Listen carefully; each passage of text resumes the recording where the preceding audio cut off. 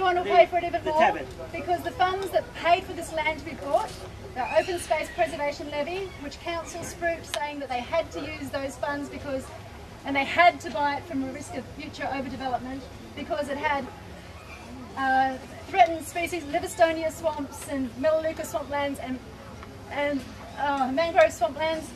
These do not exist in the whole Tipplers precinct. They are 2 kilometres south of here.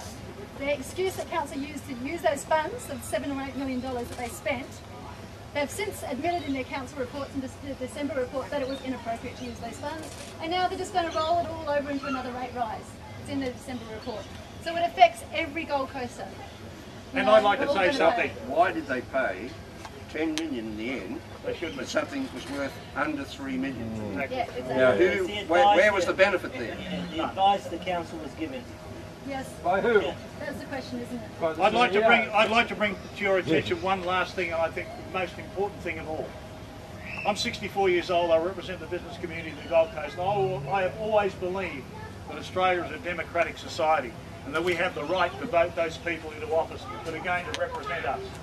We have a situation here where I believe that the council administration has taken over the agenda and is making the decisions with the support of the majority of councillors. If I wanted to live under that sort of regime, I'd move to bloody Beijing. So let me tell you, let's bring back the voice of the people and tell this council that they have to listen to us, because we are the people of this country. We believe in a democratic society, and nobody takes that power away from us. Yeah.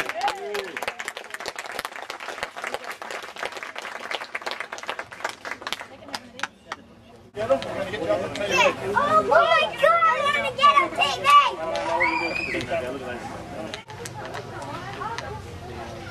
Papa. Papa. Papa.